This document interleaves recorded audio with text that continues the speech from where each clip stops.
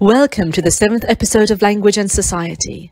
My name is Nada Salashur, and today I have a very special guest, Professor Janet Holmes, a renowned sociolinguist known for her work on the Workplace Project, as well as gendered language.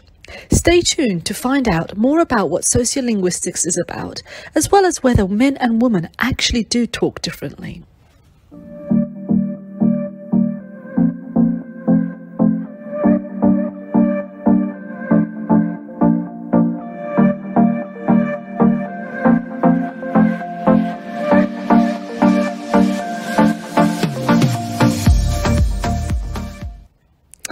Right, well, it's lovely to be back with yet another episode of Language and Society. I hope you've all been doing really well and keeping safe. Now, today we do have Professor Janet Holmes on the podcast with us. I've known Janet for I can't believe it, but it's been nearly 9 years now. I initially met her in late 2012 when I started my PhD at Victoria University. She was one of two of my supervisors, so I was very lucky to be guided by her throughout my PhD. Now, for those of you who may not know Janet is actually a fellow with the Royal Society of New Zealand, and she is an associate director of the Wellington Language in the Workplace Project, which is an ongoing study of communication in the workplace, and has done a lot of work on small talk, humour, management strategies, the use of directives, and leadership in the context of New Zealand. Janet has also done a lot of work on language and gender, including understanding how men and women use language differently, how their discourses differ, how they use small talk, humour, politeness. And as a result, she's actually published quite a lot of books in this particular area, including but not limited to Gendered Talk at Work, Women, Men and Politeness, or the Blackwell Handbook of Language, Gender and Sexuality, or her collection of papers called Gendered Speech and Social Context. So welcome, Janet, and thank you very much for being on Language and Society. It's a great pleasure. So I think what might be useful, Janet, is if you could please give us an overview of what the field of sociolinguistics is actually interested in. Sure. Well, sociolinguists study the relationship between language and society. So they're interested in explaining why we speak differently in different social contexts. So, for example, giving a seminar versus having a coffee or chat with a friend, as opposed to, say, talking to a shop assistant in a supermarket. We change our language in each of those situations. Another area is identifying the social functions of language, so conveying respect versus conveying friendship and solidarity or friendliness. And we look at the way people use language to convey social relations, such as social meanings, such as power relationships. So how do you do being patronising? Older people often complain that younger people patronise them. You know, what sort of strategies are they using for that? How do we dismiss people?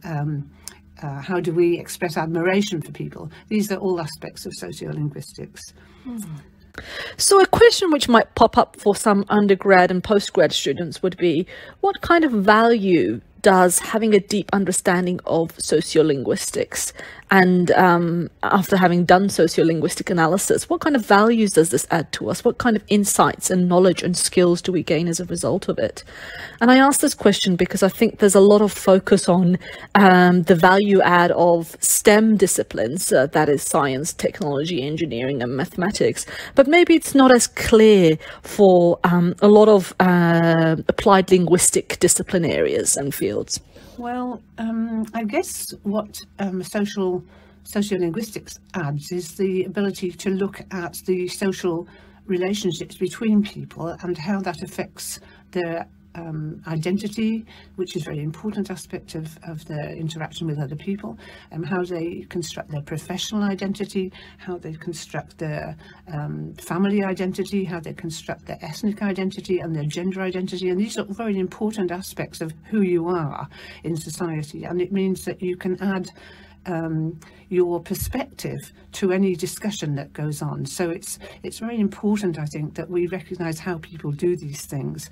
If you consider, for example, the New Zealand history curriculum that is currently being discussed, it's very much focused on biculturalism, and my daughter-in-law, for example, who's Korean, pointed out that there's very little concern for or consideration of multicultural aspects of interaction in New Zealand society, that minority ethnic groups are not really taken into account in this. And I think it's important that we acknowledge that New Zealand now has very diverse cultures, and their contribution to New Zealand society needs to be acknowledged. So I think this is one example of an area where a sociolinguist can point out that it's important for society as a whole to recognise the value of diversity and multiculturalism, and to support ethnic minorities in their arguments that this is part of what they can contribute to New Zealand society. It's fascinating how you draw on the experience of your daughter-in-law and talk about how sociolinguistics can actually help us to create a sense of appreciation for diverse perspectives and diverse cultures.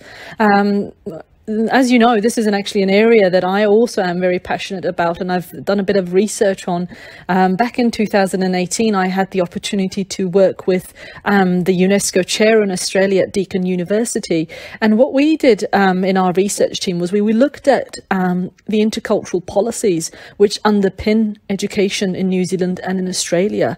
And it was interesting to see precisely, one of the findings of our research was precisely that there's a lot of intercultural policies supporting Maori perspectives, and of course the dominant Anglo-Saxon or the Pākehā perspective, but very little policies and initiatives and programs supporting the other diverse communities, and this is of concern, particularly to me as a non-Pākehā and non-Maori migrant in New Zealand. It is certainly a gap that I have noticed since migrating here.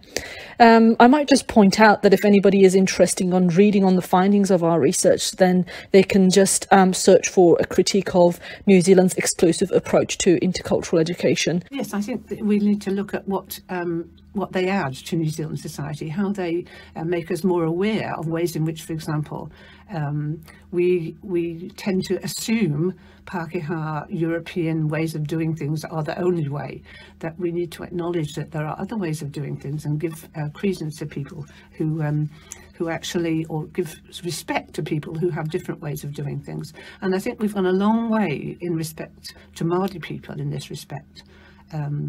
We've certainly taken on board ways in which New Zealand society needs to see other ways of doing things in a variety of different contexts.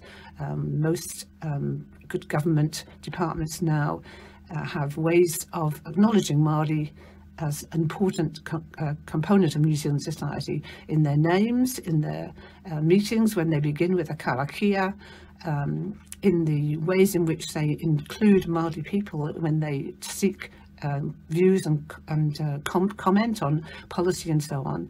But we tend to overlook the minority groups, and they have an important perspective to bring.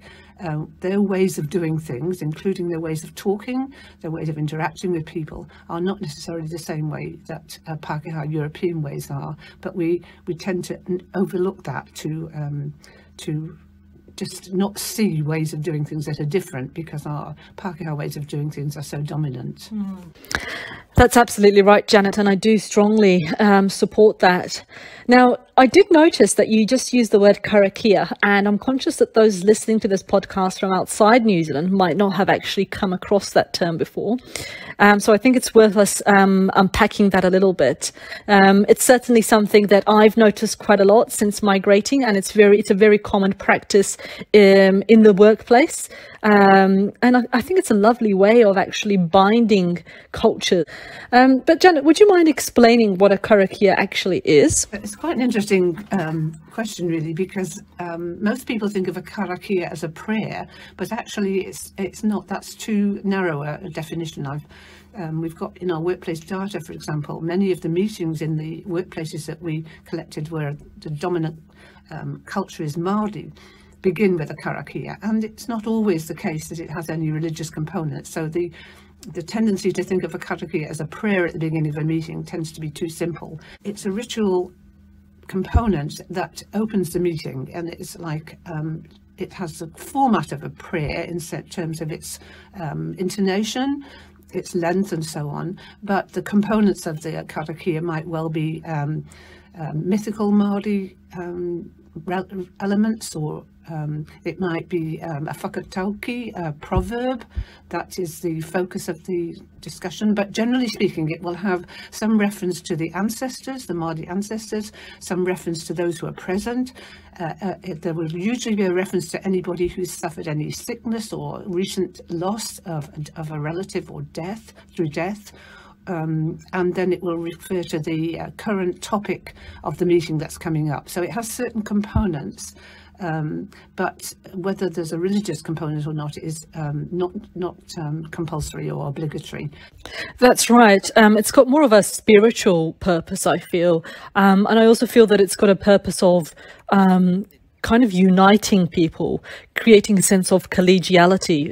We, for example, do it a lot at the beginning of meetings, and the content of the karakia that we recite as a team before every single team meeting is actually more about the purpose of the organisation, what we're trying to do, and how we're trying to educate the future generation in New Zealand. So I feel it does have a bit of a binding and uniting and collegial purpose to it, creating a sense of mission and purpose for members who recite it together. Yes, there's always a reference to the people who have been welcomed, if there are visitors, for example, and the link between the visitors and the local people is made explicit. So you're quite right. It's an inclusive. Its goal is to include people and to bind them together and to point out that they have a common goal for this particular meeting. So it does have a very collective orientation. Yeah. That's right. And what I really love about the concept of a karakia is that it just shows that cultures can coexist, and that not only coexist, but that one culture can actually adopt from another culture. And that's exactly what interculturalism is all about. Interculturalism isn't just about understanding cultures, it's actually going one step further, and it's adopting elements and cultural practices from one culture into your own. And I think New Zealand has done that really well. And for a lot of people, the Western culture, and New Zealand culture included, is perceived to be a secular culture, and to see that such spiritual rituals play a significant role in the daily lives of New Zealanders. All team meetings, at least in my workplace, start with this ritual and we end with this ritual. I think it gives New Zealand a very unique and beautiful culture. Yes, I agree. It has a very positive element in it, and spirituality is very fundamental to most Māori people's perceptions of how to conduct their lives and their relationships with other people. All right, so moving on, I think what would be really useful is if you could tell us a little bit about what are some new and emerging themes in the area of sociolinguistics at the moment. Well, I've been involved in just the last week or so in 3 different conferences, mainly in the evenings because they're European conferences, in Switzerland and in London. And so it's been quite interesting listening to what are the dominant themes in these conferences. And certainly how language indexes different aspects of identity is one aspect of their focus, how we signal our professional status and expertise. And so later today, I'll be enacting my identity as a grandmother rather than as a professional. And we do this all the time. And that's certainly one focus of the current interest is on leadership, in particular, how leadership is enacted in different contexts. I listened last night, for example, to a panel in which one of my two actually of my former PhD students were the panel organisers about leadership in sport, and they were looking at netball, rugby, soccer, and various other sports, and how leadership is enacted in those different contexts. Another recent concern, of course, is how COVID has influenced our language and increased the vulnerability of threatened languages. So there's quite a lot of concern in multilingual contexts about dying languages and how COVID is attacking the elderly people in particular, and therefore the languages are very much under attack by the disease because it's having such a bad effect on elderly people. And also the influence of Zoom has been mentioned as a new media, a new set of ways of communicating with family and friends, and the conferences that I've been involved in obviously have been on, well, not Zoom, in fact, something called Xordo, but basically the same thing as Zoom, so that each presenter is in their study at home presenting their PowerPoint and talking about whatever topic it is they want to focus on, and then usually is a live discussion of some sort at the end where people are contributing from their studies all over the world. So it's been quite an interesting experience from that aspect. Mm-hmm. There's also been a rise in the amount of attention paid to multimodal discourse analysis, so ways in which gesture, eyebrow movements, eye movements, various aspects of our gestures and so on contribute to the communication that we're involved in. And there's a whole area of sociolinguistics which is devoted to looking at that. Online communication was a big focus in the conference I was listening to most recently, which was the Pragmatics Association conference. Has many panels on digital and online communication, including consideration of things like hate speech and aggression, and how these are conveyed online and what sort of reactions they get. One plenary I listened to the night before last, for example, was a fascinating talk by a Hong Kong academic called Carmen Lee, and her talk was called "Do You Speak English?" And because she's Asian, she said there's been a lot of discussion of the fact that Asian people often are assumed to be second language speakers of English without any evidence except the way they look. And I know this from my own personal experience, that my daughter-in-law, who's Korean, says that people tend to assume that she's not a very competent speaker of English before she's even opened her mouth. There's also been social media research, a lot of focus on Facebook, how humour is used on Facebook, the subtle ways in which advertising is conveyed through Facebook and other digital channels. There's a lot of sociophonetic research recently, things like the sort of work that Jen Hay and Paul Warren here at Victoria University, Jen Hay at Canterbury, are doing with more sophisticated technical equipment now. So looking at accents and high-rising terminals, which is how we go up at the end of sentences. That's a feature of speech which can be looked at in a lot more detail with the most current technical equipment, and relating that to gender, social background, region, and so on is an interest of sociolinguistics. Gendered features of language identity are always a focus, of course, and attempts to counter sexism in language, sexual harassment through the way people talk to women or the labels they give them. And there are also studies of new urban varieties resulting from contact between different communities. So multicultural London English, for example, has been a focus of research.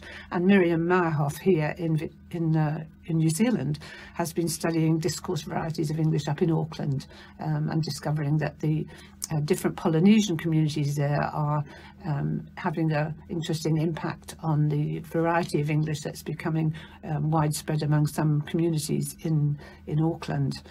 And I guess lastly, in this list of just arbitrary things I've picked out, globalization of English is another factor. So the spread of English throughout the world, the ways in which it's used by different groups, and the resistance to the idea that British English is the only, or American English is the only standard, so that we're beginning more and more to accept that different varieties of English can be regarded as good standards in different contexts, rather than just insistence in the past that certain elite groups were the only possible standards to which we ought to orient. Wow, thank you so much for that very comprehensive list of emerging themes. Certainly very fascinating to hear the diversity of interest in the field of sociolinguistics. And I'm sure that that's created some interest in the audience who are listening to this, and certainly for postgraduate students who may be looking for particular areas or topics to explore. I'm particularly interested in, because I mean, each one of these that you mentioned, they could be an independent podcast series in themselves. There's so much to explore and unpack in each of these emerging themes. But I'm particularly interested about the one where you talked about the impact of COVID on language survival. Could you unpack that a little bit more? What kind of work is being done in that particular field at the moment? Well, there's been a lot of research in America in particular, and in Canada, on Indigenous communities, and where in fact the number of people who speak the Indigenous language is very small, and generally those who speak it as a first language is vanishingly small. So tiny little communities with very few elderly speakers who actually can use the Indigenous language, and so these people are very vulnerable to COVID. And so they, people who are writing, the local linguists who are studying the language, are writing desperately saying that they need to be protected from COVID, because once the elderly people disappear, the language, the source of authentic pronunciation, lexis and so on of that language has disappeared completely. So there's quite a few, I've read these in the Linguistic Society of America in particular, in their publications. Quite a few linguists who are studying Indigenous languages are complaining bitterly about the fact that these people are not getting the protection they need, and that they're very vulnerable to COVID. And the loss of the language, of course, is not just a matter of the language. Often it's a matter of the cultural knowledge that's encoded in that language. Often medicinal plants, for example, with their healing properties, are known through the particular label that they're given, and if those labels disappear, then we lose the knowledge of that particular aspect of medicine. And there are lots of other aspects of culture that are encoded in language, which once a language disappears, disappear with it. Thank you very much for that. That's so fascinating. And I couldn't help, as I was listening to you talk about tribal languages, think of also my mother tongue, which is Azerbaijani, which is not necessarily a tribal language, but it is spoken predominantly by Turks, and in the context of Iran, it is constrained to actually only being spoken in the local environment or at home, and how such languages can also be subject to becoming extinct. Yes, I think you're quite right. It's not just small groups of tribal Indians, but any language that is getting displaced by a bigger language which is invading the schools in particular is vulnerable. So for a while, for example, in New Zealand, Māori was in that position that it was repressed. People were not encouraged to speak it or write it. And any language that is reduced to being confined to certain contexts, such as the home, which is often the way with a language that's only spoken orally, is very, very vulnerable, because the areas, the domains in which it's used are restricted. And so the vocabulary that's associated with other domains, such as politics, education, religion, and so on, may gradually become atrophied. People won't use them, and the children will never be encountering the vocabulary associated with these domains outside the home. That's right. And we see this quite a lot with multilinguals who you know, they have different levels of competency in each language, and that their competencies are really domain specific, as you just mentioned, and so they might feel more confident to have an argument or to express their emotions in one language, but not necessarily confident to write an academic article in that language. So yes, it is very fascinating area. Now, I want to shift the topic a little bit, and I want to talk a bit about gendered language, as you have done a lot of research in the area of language and gender. And I'm particularly interested to understand what some stereotypical assumptions or representations there are about men and women's speech, and whether there's actually any truth to these assumptions or to these stereotypes. Well, if we talk about the stereotypical representations of women's speech, probably one of the most widespread one is that women talk too much. And I actually did some research on this. I had an interesting research project some years ago looking at the contributions that women made after a seminar, when you go to a seminar and then people ask questions afterwards. And I did a comparison of over 100 seminars in different areas around the city, public policy, economics, science, all sorts of topics. And I just looked at who asked the questions and how they formulated their questions. And it was quite apparent that men dominated. There was no doubt about it. 75% of the questions were asked by men in all of these seminars. And this was regardless of the proportion of in the audience. If there were more women, then there was slightly more chance they would ask more questions. And if there was a chair who was a woman, or a presenter who was a woman, there was a slightly increased chance, but still the men tended to dominate. And the other interesting thing I found was that the men's questions generally often had a preamble which told the audience how important they were and why they had the expertise to put this particular question, whereas the women's questions very rarely did. They basically put their question directly. So I thought that was quite nice evidence that at least we could question this assumption that women talk too much. And of course, the answer is that it depends on the context. So in contexts where women are comfortable talking to other women, they do talk frequently, just as men do when they're in the pub, for example, talking to other men. In contexts where it's very formal, women tend not to be as comfortable as men are because of their experience, but it depends very much on the individual women and how much experience they've had in public formal contexts. And so in many ways you have to say, look at the context, see what the expectations are, and then make your analysis. So that's really interesting, and I wonder what the purpose behind these stereotypes are. Are these stereotypes a way to dominate women and women's speech? What kind of a purpose do they serve? I think it depends entirely on your role.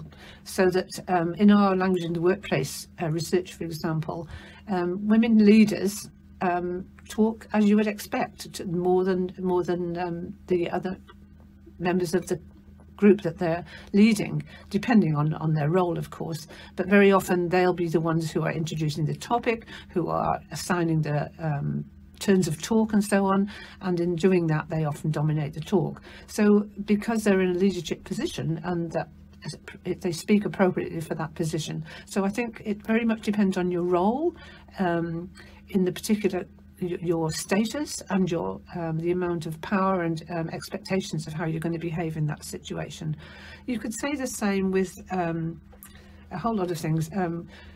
Another stereotype, for example, is that women interrupt more than men, that they tend to talk over the top of people. Now again, that depends on context. I mean, some very early research which shows that women in women's groups do this all together now talk, where they contribute to each other's talk. They repeat, they echo, they overlap is a better way of putting it than interrupt. But if you look at disruptive interruptions, where the person is actually deliberately interrupting the person to stop them talking, there's some very interesting evidence from the courts in the USA recently that, for example, very senior women judges and high court judges are interrupted 3 times, I think it is, from memory, as often as men in the same position. So the type of interruption is important, whether it's disruptive or supportive. And in that case, in those American studies, it's quite clear that gender is relevant and that women get disruptively interrupted more often than men. So you can find evidence that the stereotype is quite wrong in that respect. Another one would be that women have no sense of humour, and again our language in the workplace data refutes this quite clearly. The women in our data have contribute at least as much humour as the men, and very often the women chairs are the leaders in initiating humour in the workplace meetings. So I think a lot of these stereotypes are based on very narrow traditional views of the roles of men and women. And if we look at modern women in current society in leadership roles, there's no evidence to support many of those stereotypes. So it seems that you're saying that, you know, we tend to carry over assumptions which may have been correct in the past, but not necessarily so now, as there's been a huge change in the role of women in society. Yes, I think that's definitely the case. And of course, we do try to at least complexify the men do this, women do that sort of approach to gender, to recognise that these categories are part of public discourse, but that in fact, in particular contexts, things are very different. We find, for example, that in many of our workplace organisations, there will be men and women who work together to do leadership. So whether it's a male or a female in the lead role, one will tend to take the lead in terms of transactional, getting things done, achieving what the company's all about. And the other one will be the one who attends to relationships to make sure that people understand what's required, that they're comfortable with it, assigning a responsibility for who's going to actually follow up and implement and so on, and perhaps resolving tension, introducing a bit of humour when things get a bit tense or difficult. And who takes that role will depend very much on the way in which the company's developed its ethos and its ways of doing things. So sometimes it'll be a male in the lead and a woman in the relational role, which is the stereotypical relationship. But just as often in our data, it'll be 2 men, one of whom takes the lead and the other a relational one, or 2 women, or a woman in the lead role and a man who's doing the supportive relational stuff. So once you start looking at real life interaction, you find that these stereotypes tend to disintegrate and disappear. And the reality is that people step up depending on what's expected of them in particular roles. Thank you so much. That's so fascinating, and it's really good to be able to have a bit of clarity around some of these stereotypes and whether there's any truth behind them. And I think what you've said really underlines the importance of having a research-driven approach to our daily lives. Really, we make so many incorrect assumptions based on our very limited experiences. But when you look at the data, when you look at the statistics, when you look at the supporting information, you might realize that that assumption was completely wrong. And so what we just talked about was more around stereotypical representations or incorrect assumptions. But what does the research say in terms of actual differences in terms of how men and women communicate? Are there really differences in how we communicate? Do we use certain linguistic features more than men do? When you're collecting data on workplace languages and or different organisations, and when you've got a variety of organisations contributing, you tend to notice that certain patterns emerge. For example, when we collect workplace data, we often follow up with an interview, particularly with the leaders, because one of the focuses of our research was leadership. And I tended to do the interviews with the women leaders, and one of our colleagues, Brad Jackson, who was the Professor of Leadership at Victoria at the time we were collecting this data, did the follow-up interviews with the male leaders. And what we found, interestingly enough, was a pattern that had been noted in the literature in New Zealand as well as elsewhere, that men tended to tell what you might call hero stories about how they'd come into an organisation and rescued it from approaching or impending disaster. And the women tended to tell more anecdotal stories about how they're related to their colleagues. But there were women who told stories about how they'd come in and inaugurated change, or successfully set up a company and made it a leader in the field. But the interesting thing is, when you do detailed discourse analysis, you can identify the more fine-grained ways in which these stories are told. And whereas we're only talking about a small data set here, because obviously collecting this sort of data and analysing it is hard work and time-consuming work. So I don't want to be overgeneralising. But in the data we had, the men tended to be very direct, to use very simple, straightforward statements. I did this, I did that, I saved the company from disaster. In the women's stories, we more often found acknowledgement of other people's contribution. Often they would refer to the warrant that they had from the company's members to act in a particular way, to take the lead and act in a very authoritative way, make decisions, be decisive about how they moved forward. And often just quite subtle hedges, just to go back to my favourite topic, ways in which they would just slightly modify or attenuate their claims to make sure that they weren't too assertive.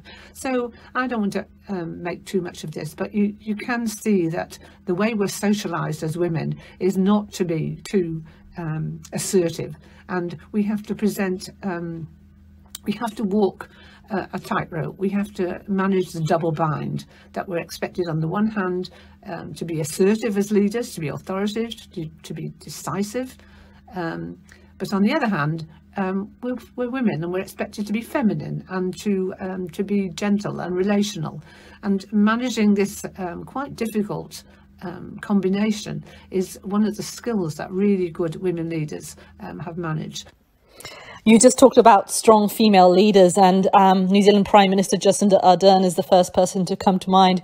And I just remembered that I've shared one of her quotes, one of her tweets actually, that I really liked. And in it she says, "One of the criticisms I've faced over the years is that I'm not aggressive enough or assertive enough, or maybe somehow, because I am empathetic, it means that I am weak.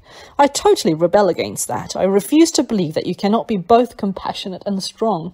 And I think this quote of hers is a testimony to what you've just said. And for me, it also shows how, and I see this a lot when I look at and when I analyze political discourse, how that we're evaluating leadership we're still evaluating leadership through a male-driven lens. So the criteria that we use to evaluate what good leadership should look like, or what our expectations of good leadership are still predominantly male-driven. I think Julia Gillard, her recent book on leadership, which she looked at 6 women leaders, has really captured this particular challenge very, very well. And she cites Jacinda Ardern as a good example of a model leader who's actually managed to combine those skills of being authoritative on the one hand, decisive when it's necessary, but also compassionate. And she says, hopefully this will encourage women to see this as a way forward, and also try to modify the concept of leadership so that it's not seen as something that's always got to be hard-nosed and uncaring about the effects of people's decisions on real people in real contexts. Thank you so much, Janet, for being with us today. It was a very fruitful conversation, and we managed to unpack so many different aspects of sociolinguistics. So I can't thank you enough. Thank you. I've enjoyed it too, and I hope that it's of interest to your audience. So there we have it, Professor Janet Holmes.